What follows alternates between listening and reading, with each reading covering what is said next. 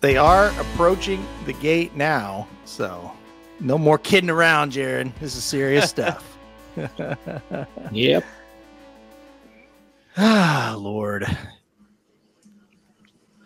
Break well, dude. Break well.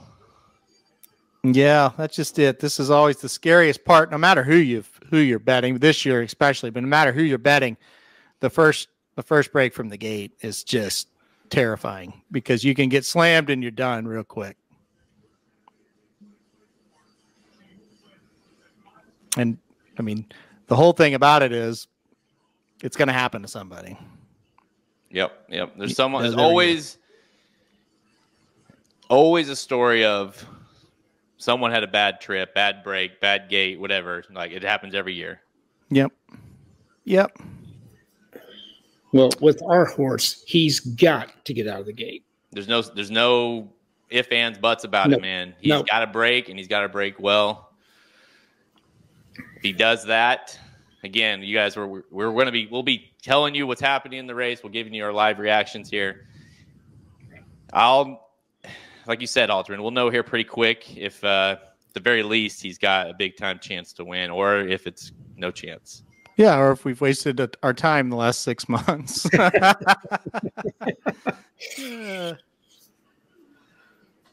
Oh, Lord. This is always the scariest part.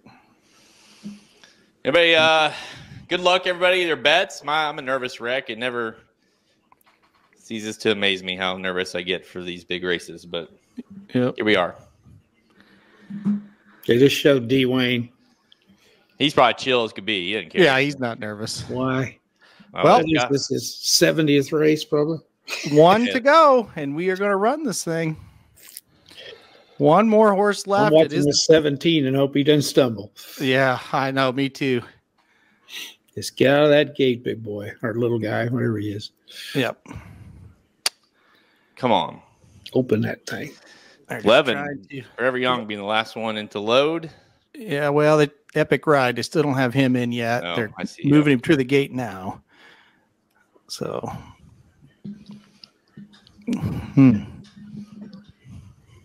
anxious moment. 17 hadn't moved at all out of the gate, so that's good.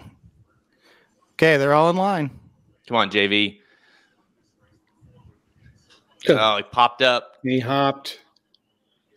He's all right. He's okay, though. Yeah, he's fine. He recovered. Yep, all right. He's narrowing it in there, going inside. Oh, he's okay, I think. There you go. Good job, Beyond. Good job, buddy. It's going to have a little bit of pressure to the outside, but he's good. I'd like Dude, if this is about as close as the Nyquist first run as we were watching earlier. He has no excuses. We said, same similar pace setup, very quick early, but he got it in that position. Track Phantom setting the fractions just still. That's a little surprising right there as well. But listen, he's got no excuses from here, guys. No, the two horses he's with, he's better than both of them. That's the good news. Yep. Come on, dude. Who is that? Strongholds up there close. Yeah, and the three's up there close. This pace is not fast. He should be able to be just fine. So let's just hope he's the horse, guys, because it's a great trip. Guys, let's just not forget he is immensely better than anyone in this field when he runs his best race. That's all we need to see here. Come on. There he goes. Just fire. Just fire from here. Come on. Who's this one coming up on the outside? Oh, no. Come on. No.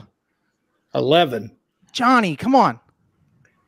He's getting swallowed up, guys. Yep, he's beat. God damn it. Oh, he's got hit. Shit, he is. Hit again. Knocked inside. Mystik Dan on top. Mystik Dan's ahead. Mystik Dan is ahead. I'm never going to hit the end of it if he wins. Forever Young is coming on strong. Can Mystik Dan? Here comes Sierra Leone. It's going to be tight, guys. It's going to be really tight. I think it is. He got it. I think Mystik Dan. He won it. One of my best friends picked that horse. I told him it was crazy. Wow. Final time for the race, 2:03.34. A very, very slow Kentucky Derby. Mystik Dan. McPeek sweeps the Oaks Derby double. Unbelievable. Wow. If you bet Forever Young, if you bet Sierra Leone, you want to puke right now. Yes, you do. They fired. They were bumping each other the whole stretch. If you watch these two horses fighting it out, and Mystik Dan, the 3-horse, holds on. And look what's behind him, Catching Freedom in 4th.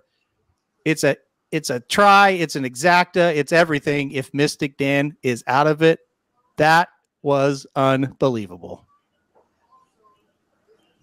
Slow-mo here just to make sure. I'm pretty sure it is the 3. Oh, wait a minute. Hold on. This could be the 2. A wicked bob. Yep. Wow. If this 2 got up, I have the exacta. I was watching NBC. I am watching it. I don't think they know. If the 2 gets up, we have the exacta in the just a bad bob. Guys, this is wickedly close. And you just missed this crazy good race. Oh, you can't tell. 17 still running, yeah. Was it the 3 or the 2, guys? I don't know. I feel like it was a 3. Look at this right here. 17. I think it's the 3. Oh! I think it might have been the 3, guys. I do too. Yeah, it might be the 3. Oh. Just wow. Tell you what, that inside horse is close too. I mean, he's not there, but I believe it's the 3. I think he got it. I think the 11 and the 2 caused themselves to lose by just banging into each other the whole stretch. I do too. That is disgusting. They're showing the 3 right now. Yeah. It is the 3, Mystik Dan. It is not official. It is not official, but Mystik Dan, it looks like, has won the Kentucky Derby. The jockey just acknowledged it. He just saw it. I don't have a lot of words right now, especially considering I had that exacta the other way. I just, oh my gosh. Well, hopefully, I had some people that played in the Bible. I did the Holy McPeek double, and I told you to play the McPeek double, which I thought was insane. It freaking hit. Well, we now know he doesn't need to slop. Wow! Oh my gosh, they just showed the slow-mo. It is so tight. Did he get it? Yeah, he got it. Okay. They still are saying it's unofficial, but they're interviewing McPeek. I think he's got it. I tell you what. He came up that rail and just shot past him. Yeah. What is McPeek feeding these horses right now? My goodness. Like, to come out of nowhere and run, not only did he win, but he won with Mystik Dan, who, by the way, guys, was awful last time out. Yes. And he just kind of got I need to watch the trip back. Where did he sit midway? Yep, there you go. 3, 2, he was 11, on that rail 4. all the way.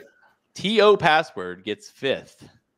The Japanese finished 3rd and 5th. Oh my goodness. Pretty good. Poor Chad Brown too, guys. Poor Chad Brown, who yet again is not got that win. And golly, so again, there's so much to unpack here that 20-horse race. You got to watch it multiple times. But did Sierra Leone? Where was he? I was watching Fiercest pretty much the whole time. Where was he? Where did he come from? Did he come from the clouds? It looked to me like, and I'll have to watch it back. He just kind of stayed back, got a wide trip, and made his run. Him and Forever Young were closing, and they were pretty much together the whole stretch. And it seemed like Sierra Leone was a little bit wide, and Forever Young was right there with him, and they just kind of bounced off of each other. Wow. Well, that's one I would have never picked. Just would never have picked that horse. I 100%, if I bet Sierra Leone or Forever Young, I would want to absolutely throw up. I mean, they ran too good to lose. I mean, yeah. Listen, Sierra Leone ran his eyeballs out. He did. You know, Halterman. Here's the sickening part about it all. I pretty much used the 2. I did use the 2 in every single thing I could do. And what did we do? We put the 2 in second. Yeah. We did not use the 3. No. But I just knew that Sierra Leone was going to run his race. Yep. And didn't think it'd be quite good enough. I did not believe Mystik Dan. We had the 11 in third. We had 2 in second. Just never believed that Mystik Dan could run that race. Yeah, again, I used them in a few spots underneath. I had a 2-7. If you guys played the Bible, I had 2-17 over 3-7, 8-14, 18. So 2 gets up. We hit the exacted. That thing pace stacks. But I had a 2-4-11 box exact as well. So 2-11 would have paid around $80 probably. So that's just it's one of those things.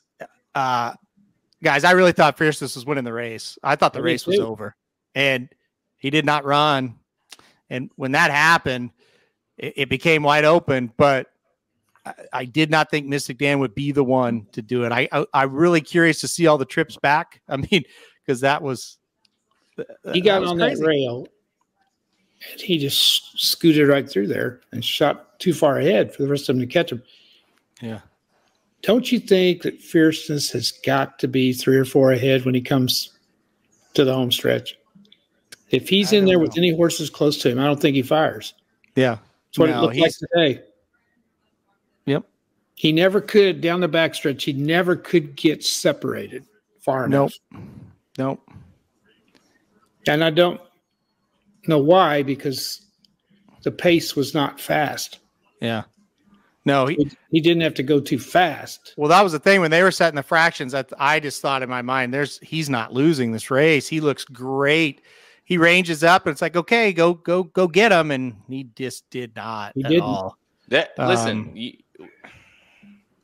we talked about this on Blinkers Off, and it's like, listen, if he breaks and gets in this position, it's like, then after that, it's just like, well, he either runs or he doesn't, But if you would have told me where he was gonna be sitting when they hit the far turn, I would have bet him 100 out of 100 times. Yeah, me too.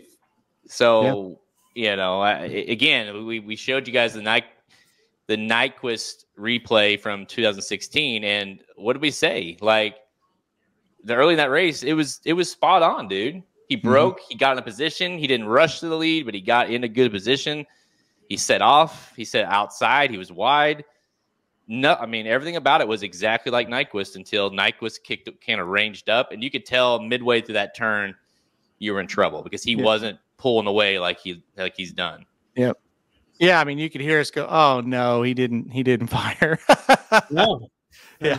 As soon as he made that turn, he quit, or he just didn't have it, or whatever. Oh, what a brutal! I think he gets intimidated. The pick 5 gets beat out by a no. I just thought about that. Oh, pick 5's alive to a big time payout if McPeek beat you. Yeah. McPeek beat us twice. Yeah. This weekend beat us twice out of significant payouts. Is Chad Brown the goofiest looking guy you've ever seen? He's a strange looking. He doesn't look like a horse trainer, does he? Yeah. Listen, I do want to give props to the Sierra Leone running that way didn't necessarily surprise me, but props to John and all the Forever Young backers because Forever Young ran his eyeballs out, frankly. And I thought he looked, really, I thought it was going to be him or Sierra Leone. I just didn't know which one it was. But, both of those horses, the 2 and the 11, ran way too good to lose. Yep. Yeah, they did. Yep. I'm with you. I feel awful for John White right now. Awful. Because that has to, I don't even want to text him right now because I know how terrible he must feel because he had let him text us. Yep, he had a boatload there, so that would have been a big time score. And boys, did it not feel like it was going to happen? You just kind of the whole stretch. I think they're going to get there. I think they're going to get there. And they just couldn't get him. I mean, Shoddy. By the way, I know you were also on Forever Young. So I'm great call. It's just it sucks. Listen, I don't have a lot of answers for what happened to Fierceness. I don't necessarily believe that we are overrating like the Breeders' Cup because like these horses came back to win. Muth is very good. He annihilated Muth, and not only did he do it that time, he also won the Florida Derby. I mean, this is a horse that put up crazy numbers. It's like I don't know. I mean, this looked a lot like the Holy Bull, really, where he kind of he had a little bit troubled start in that race, but ultimately he was in the position and just had nothing left in the lane. Mm-hmm. He got I don't know where he may have finished 15th. I don't know. He backed up something fierce. That's for sure. Yeah. People are asking official order of finish: Mystik Dan, Sierra Leone, Forever Young, Catching Freedom. That was the top 4. You seeing that photo? Oh my goodness. That's close. Wow. Man, I just hate gosh, that's just crazy. I hate that the pick 5s beat because of that. I mean, that is just gosh. I'm telling you, when we watch this back, I haven't watched it yet, but when we watch this back and we see how the 11 and the 2 were just bumping at each other the whole stretch, we're going to the people that had them on the nose or the pick 4s or the doubles, whatever, you're going to be sick because I really think the 2 and 11 cost each other the race. And I don't know whose fault it is. May have been both, but I mean, wow, it's incredible. It's incredible. It is. Yeah, I was going to say 2 was a much better horse, but Mystik Dan wasn't in much better position on a post than 2 was. So. Well, that's the thing, and I really want to see these trips back and see his trip as well. Yeah, I do. We got Ryan Stillman. We want to bring Ryan in? Yeah, I think it's time. We need some. Maybe he's always positive, so I'd like to hear. Rhino can take my place. Okay, all right. See you guys. See ya. See ya. $2 exacta, by the way, pays $258 for the 3/2 exacta. Mm-hmm. Wow. Well, Ryan. Hey guys. How we feeling, Ryan? Well, I got to tell you, that is one of the most exciting Kentucky Derbies I've ever seen. You guys have to admit that. No matter if you have money on it, that photo finish it's like, like let's say you're a casual and you just tune into this. My phone blew up from people that like just follow one race a year. That was incredible. So that's a positive and exciting. Another thing is you guys tell me too, we've had years where it's like, this trainer's got a sorted past or this. I don't hear that about McPeek as much at the forefront of this. That's a huge, congrats to McPeek, a guy who picked out Curlin, a guy, these things he's been through to get to this moment, right? Like, he can't ever win at this, you guys know what I'm talking about when it comes to McPeek's narrative, right? I'm not just going crazy off here. Yep. Just, it's his weekend of a lifetime. But, oh my gosh, guys, we're seeing something pretty spectacular here. And I just want to point it out. First of all, Forever Young. My gosh, right? I mean, like, wherever you stood on that horse, he ran good enough to put himself in, right, Jared? I've seen you. Jared, why don't you take it? What was your thought there? I mean, we mentioned it a second ago, just a little bit where it's like, listen, I gave props to John and anyone that really supported this horse because he outran what I expected. I played him on top in a few things, mostly just as a defense play but I did not believe he ran a race, at least in this class, good enough to win. He just didn't. He's got a little unlucky, but he kind of lived up to the billing, especially when you look at some of the horses in the race that absolutely did not fire, just a touch.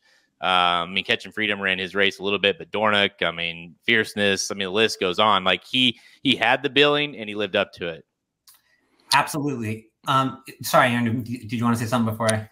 I'm getting reports, and again, we haven't seen it. We haven't seen the replay. They will show it here in just a second after the celebration. A lot of people have texted me and saying Forever Young got killed out of the gate. I don't know if that's true or false, but I have people telling me. Paul texted me and said he got Forever Young got a terrible trip. So we'll see if that's true or not with our own eyes. I know it's kind of hard. We've only seen it once, but man. Well, can you throw? Do you have? It's okay if you don't. Do you have that picture of the photo finish up by any chance near you? It's okay if not. But I don't need the visual to make my point. If not, but Jared has it. I think he put it up, but that may have been. You might throw that up one more time. Sorry, editor that lost out here. It's just Hang on. Bring up a kind of interesting point here. When I'll say this in the meantime. What I think is fascinating is, with Forever Young in particular, this is a horse that traveled 3 continents, had some very big miles put on him. So if he gets bumped out of the gate too, and that's the difference there, what a horse. Like we got to tip our hats off to him. I mean, we saw 3 horses, no doubt, that ran a good enough race to win a Kentucky Derby today, guys. You know what I mean? Mm-hmm. Sierra Leone, for where he drew, that could have been the whole difference here. I haven't seen the race more than once, guys, jumping on first time, but absolutely incredible. He hauled ass to get to where he got. And, it's just people saying like what would cost him is he's going to have to come through traffic. He won't get there. I mean, that's the difference. If someone tells you that's how close he would be, there's a lot there. One thing I just want to point out though, like that I came on to talk about, and it's something that stuck in my mind as they hit the wire last year at the Kentucky Derby. Last year, 2 fills comes to my mind. Oh, Aaron, are they showing up something? Yeah, they showed the replay. Go ahead. Keep going. Brutal. Last year with 2 fills, I remember in the build up to that Derby where we kind of understood the shape of this thing and horses just kept scratching out. And you didn't, at least me, I didn't know exactly where to go. And then I went back when 2 fills came in second, and it was like he ran one of those races where you're like, that was good enough to win the Derby.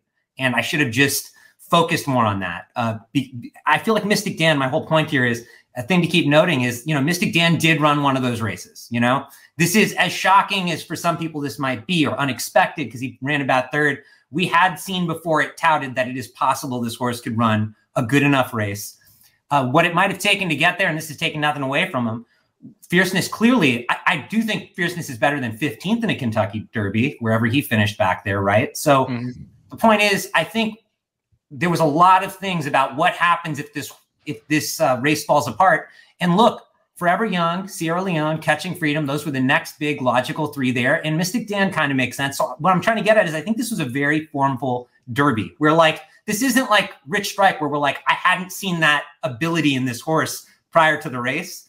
We had kind of seen that with Mystik Dan. Am I right, guys? I mean, as far as we might not like want to go throw down money on it when there's all these other options, but I just think this was a solid Derby where like a logic kind of prevailed here. Well, what do you guys think? That's what I came on to sort of discuss. Well, yeah, I mean, he's shown those 2 huge races. He had a huge win in a maiden special weight. He had a huge race in the Southwest, and he's thrown in a lot of clunkers as well.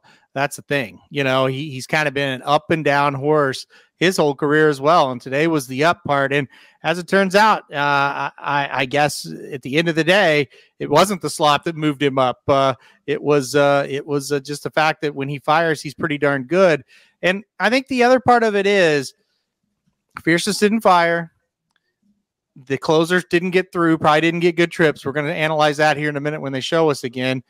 And so somebody's got to win at that point, and maybe he was the one that just kind of got the best trip. They did not break the tote board as far as the time today. The timer is 2:03.34. It's a very slow Kentucky Derby. There's no doubt about that. So we'll just have to see, kind of what happened in this race and break it down. But he had shown that he had shown that ability before. There's no doubt about it. We'd seen it, just hadn't seen it really on a fast track like this. I've not seen the order of finish. Everybody that's asking exact. So when I see that, I'll show you guys. But yeah, I mean, listen, I don't know the number's going to come back obviously yet, but given that time, what we saw, if fierceness shows up, this thing is over, it's just, that's the frustrating part about it, but he didn't. And again, that's the thing that's frustrating about this result is that, yes, I wasn't dumb. I had multiple tickets and like thoughts of, okay, if Fiercest doesn't fire, he's not going to hit the board. Perfect. Great. Got it. We got that taken care of. What I didn't even ever consider was that Mystik Dan would win. Mm-hmm. Okay. So it's just a frustrating result. Same as yesterday. It's like, I'm never going to play McPeek in the Oaks. Just never going to. And I'm never going to play him in the Derby. And it's like, at least it's, I mean, I guess that is some of a silver lining. Like if I would have left Sierra Leone off, for instance, and he got up and won, then you're like, that was kind of dumb, you know? But this one's just more of those frustrating results that, but at the end of the day, it's like, I mean, yeah, he won, but I'm never using him, you know? I'm just never going to. Not on top anyways. I understood using him underneath because he made sense underneath in some regards. He did have the second best, like of all the horses, he had the second best race, as far as like Fierceness had the first two, but he had like the most impressive that race that day in the Southwest. But then in the Arkansas Derby, it was like, what the hell was that, So and then he does this today, so that's frustrating. It's a very hard thing to handicap a race where the two horses with the most impressive numbers are the least, some of the least consistent horses in the crop. So you can't, of course, Jared, that's tough. And today, Jared, even though he showed up with his quote unquote best effort because he won the race, right? Let's just say he fired. It wasn't like he was unbeatable. He almost got beat here, and that's not taking anything from him. But the point is, it's hard to envision that, right? It's hard to, like, if you're like coming out of the wire, it's going to be Mystik Dan, Sierra Leone, and Forever Young. A lot of people might not drift to, the logic being Mystik Dan. But here's the weirder thing. When you look at this, the number 10, T.O. Password from Japan, finished 5th. I mean, I know. And when you start to break that down, I'm sure you guys have already covered, we're starting to see here, right? Is this the beginning of the changing of the guard as far as, well, those foreign horses have to prove it to me? Because while they didn't win, they're kind of showing us like, we're not that far off if we send our, A squad over here anymore, right? I mean, yeah, listen, Japan they're getting closer. I mean, like you said, they sniffed this one. Even the horse that literally I thought you had a better chance of winning the Derby than T.O. Password beat most of the group, right? That's how bad they were, or how good he was, however you want to look at that. Mm-hmm. But here, I'm watching the replay now. Where are you seeing it? So, yeah, I mean, listen, at start of basically when they hit the wire the first time, Sierra Leone is, where is he? Catching Freedom is pretty far back. Sierra Leone is third to last on the rail. Yeah, he's got a rail trip. Listen, what we talked a little bit about this, me and Papa Dude Halterman, maybe he just sits the perfect trip. Let me go back and watch the break. Mm-hmm. I don't know if we probably can't show the replay yet.